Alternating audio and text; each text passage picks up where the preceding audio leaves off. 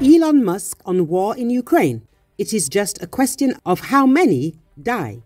The controversial billionaire Elon Musk has expressed his opinion that Ukraine's position is becoming increasingly vulnerable with each passing day.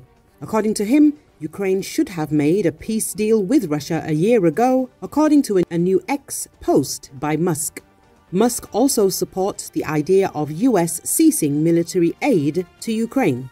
The businessman commented on a post by American blogger Wall Street Silver, who claimed that Ukraine had already lost the war and should accept Moscow's ultimatums along with the occupation of parts of its territory. Musk supported the idea of ceasefire and the start of peace negotiations between Ukraine and Russia.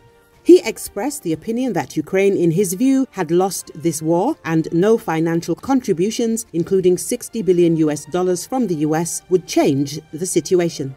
The businessman also added that it is just a question of how many die before that reality is accepted. A peace deal should have been done a year ago. Since then, thousands of boys have died for nothing, and Ukraine's position grows weaker by the day, the billionaire wrote. Musk said that the Ukraine conflict is a war of lies in terms of how it started, how it's going, and how it will end. This is not the first time Elon Musk has shocked users with his statements. He is constantly in the spotlight of online scandals.